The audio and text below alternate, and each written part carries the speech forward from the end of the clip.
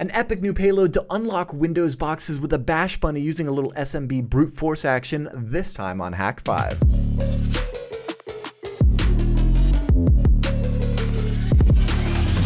Hello and welcome to Hak5. My name is Darren Kitchen. It's your weekly dose of Technologist, and I'm so excited because we have a very special guest on this week's episode, and I am stoked because we're cracking passwords. It's like one of the mainstays of hacking. It's so relevant. It never gets old. It's always so fun. And why are we still relying on things we know to log into machines? But anyway, typically when we talk about cracking passwords on Windows boxes, we're doing like brute force attacks on ye old LAN manager hashes of some sort and variations thereof.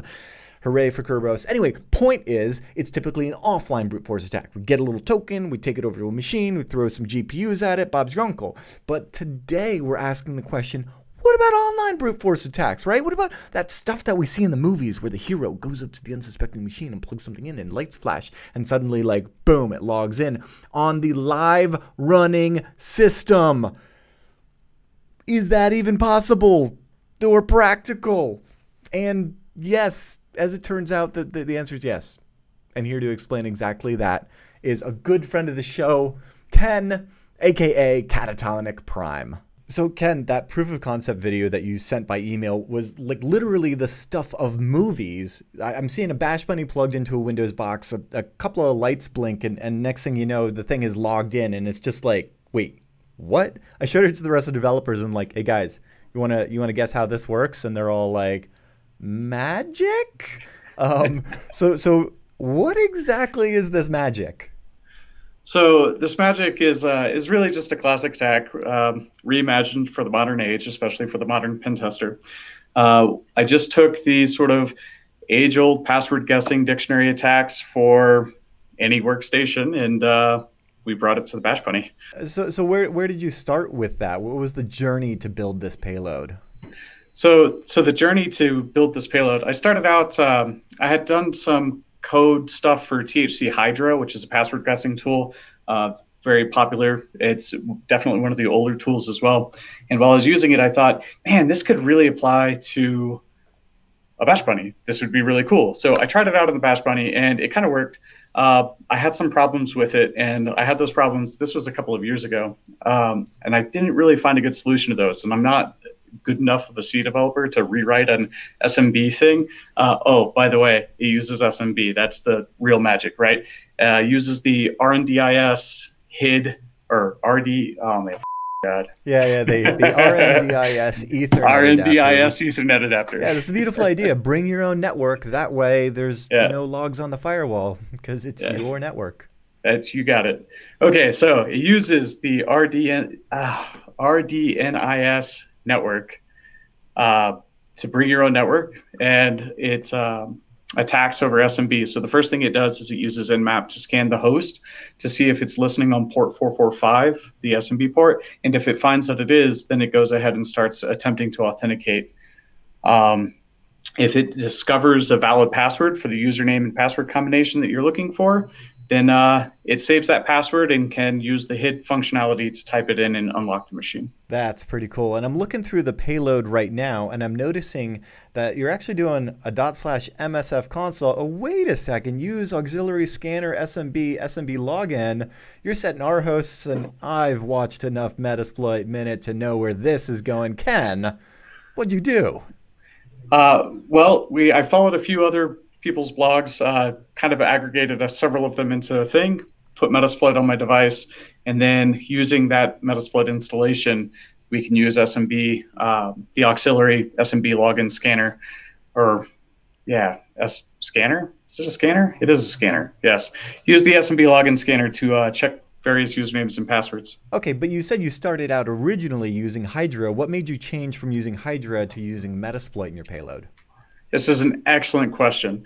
Hydra is limited to SMB version 1, which ever since 2017, which is when I originally started this project, and is also the year of WannaCry, SMB version 1 has been kind of going the way of the dodo in a lot of corporate networks where GPOs can be assigned to remove SMB version 1. So the SMB login scanner in Metasploit can do SMB v1 and SMB v2. So for more modern systems, using SMBv2 or even SMBv3, Metasploit meets that need. It's able to perform those authentications and check to find valid credentials, whereas Hydra just can't right now. And like I said, I'm not a good enough developer in C to rewrite an SMBv2 thing in Hydra. Yeah, but that's the beauty of standing on the shoulders of giants and being able to use these off-the-shelf tools. I mean, Metasploit is a fantastic framework for just that.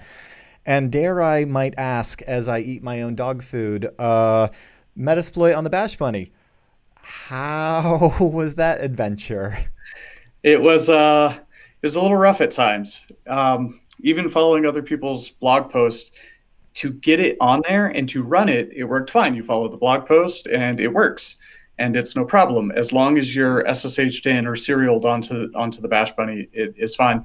But actually getting it to run in a payload, it doesn't have enough environment variables set and various things. That was the biggest hurdle that I had, was getting the environment set. I could log in directly.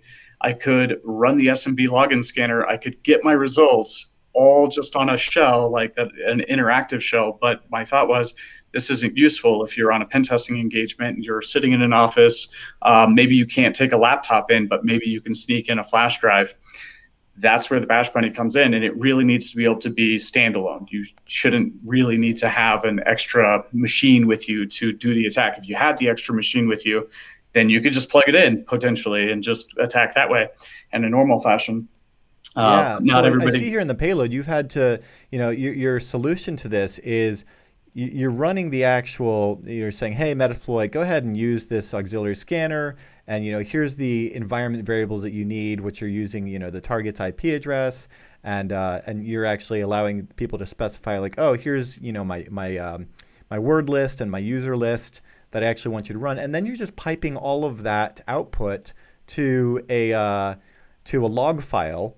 You're in your loot directory, and this MSF console.txt, I see here you're just using this, you're just grepping through, right? That's absolutely it. Just keep it simple. And I guess that was, that's a pretty cool snippet, because what you've done here is you've really opened up so many possibilities to use the hundreds of exploits and post modules and scanners and everything else that is built into the beautiful framework that is Metasploit. In that, hey, if you run it this way and you just get through the logs for something you're expecting, you can get a systematic result. And like you said, so much better than sitting there with a laptop in real time, a lot more discreet to be able to just rock up with a bunny.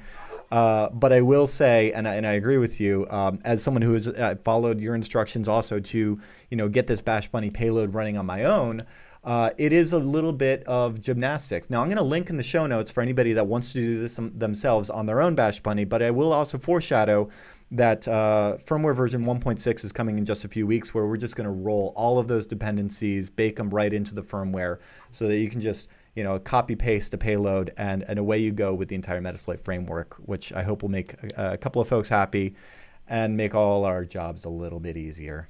I think that there's going to be a lot of power and a lot of really cool stuff that comes out with once the version 1.6 comes out. So tell me, what do you envision as kind of the most practical, say, application of this payload? How do you see, how do you envision this actually being used in a day-to-day? What's the deployment like? I do think that this would be for the pen tester or the red teamer who's really doing like the overnight stay. They maybe can't take in a lot of gear with them, or they just want to take in gear.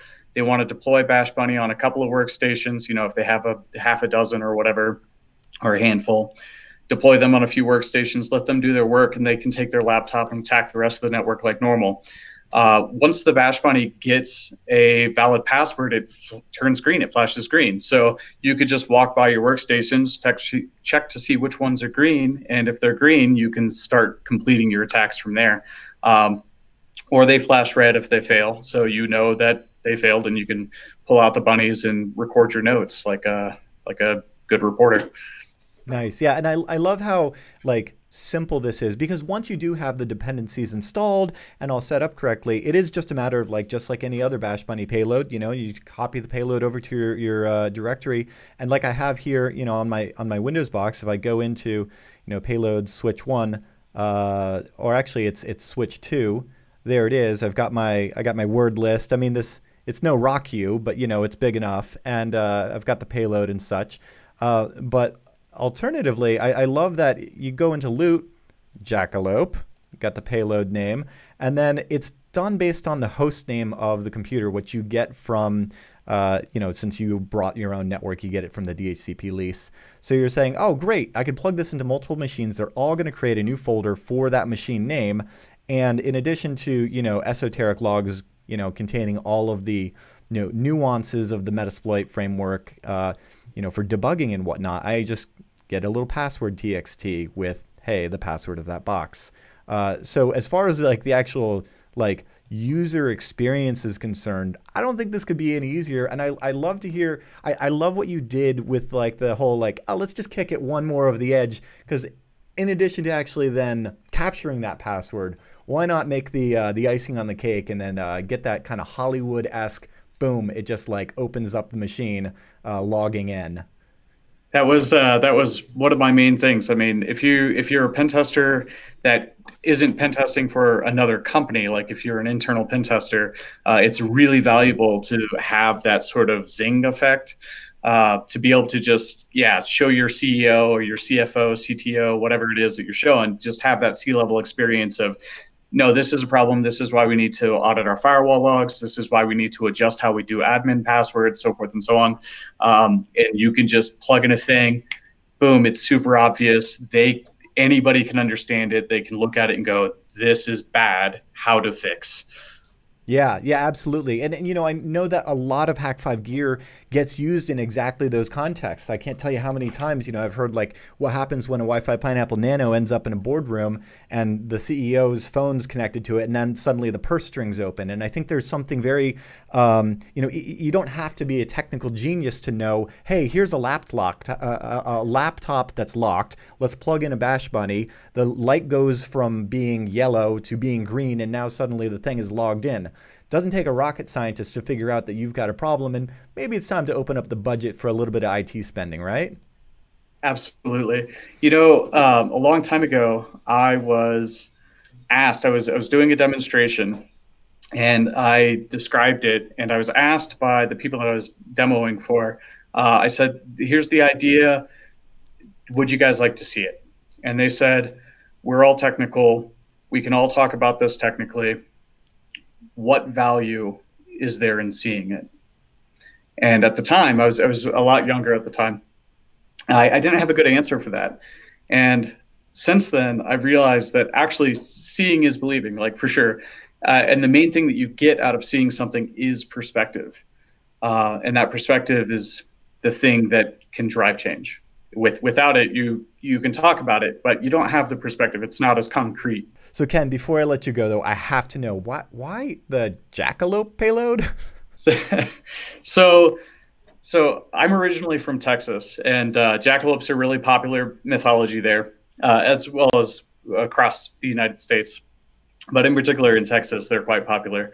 And jackalopes are a bunny, deer, or antelope combination, like a chimera. And I was thinking, well, we're taking a Bash Bunny and we're kind of squishing in this other really awesome multi-prong attack tool, Metasploit.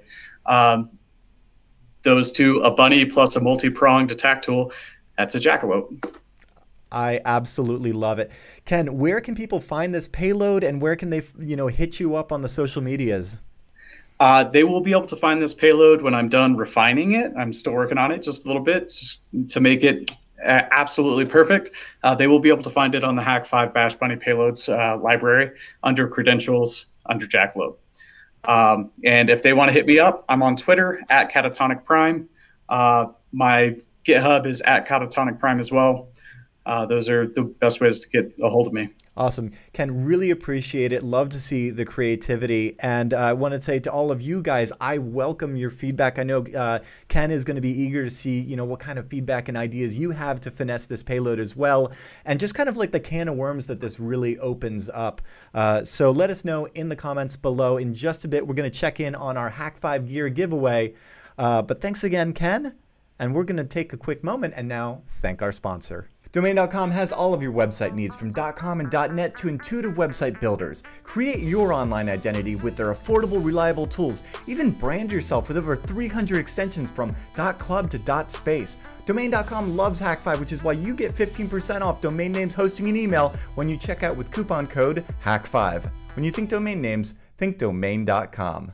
Now, last time we were doing a fun payload making your computer scream bloody murder when you eject USB drives from them, or any other USB peripheral for that matter. And I have to give mad props as well as a Hak5 $100 gift certificate over to Dark Neutrino, who points out that you can do the same in GNOME. You just got to convert that wave to OGA and place it in that directory, which, you know, we should throw some love to the Linux folks. We should probably do the same thing to those Mac users. Anyway, wow.